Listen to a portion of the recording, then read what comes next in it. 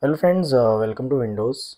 In today's video, I'm going to show you how to enable new File Explorer header UI on Windows 11. Microsoft is working on Windows 11 File Explorer redesign for last few weeks, and starting with Windows 11 build 23466 in the dev channel, it is now possible for users to enable its preview on the PC. In the new File Explorer, the company has completely redesigned the header. Now it has updated address bar, search box, and moved action buttons. The updated header UI looks similar to the one available in the web browser. On the left side of the address bar, you will find navigation controls, and on the right side, there is a search box. You will find command bar below the address bar, which is merged with rest of the background instead of the header. Apart from this, the icons that appear on the start of the address bar become monochrome icons, and the address bar and search box have round corners. Right now, the updated File Explorer or updated header UI for File Explorer is under development and disabled out of the box. In case you want to give it a try, then you can enable it manually using wipe tool.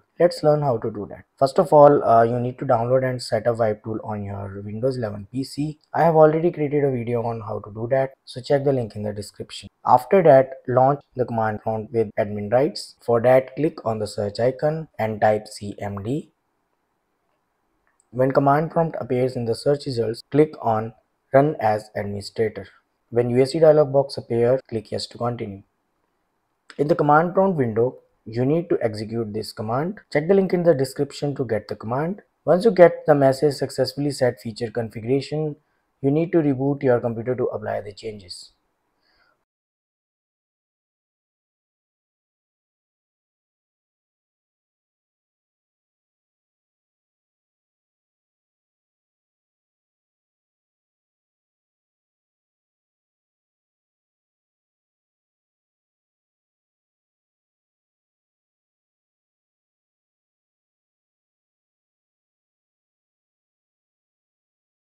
From now onwards, if you launch File Explorer, it will load with redesigned header. So that's all about this video. What is your opinion about the redesigned header UI for File Explorer in Windows 11? Did you like it? Let me know your opinion in the comments. Also, if you find this video useful, don't forget to like this video and subscribe the channel for more similar videos.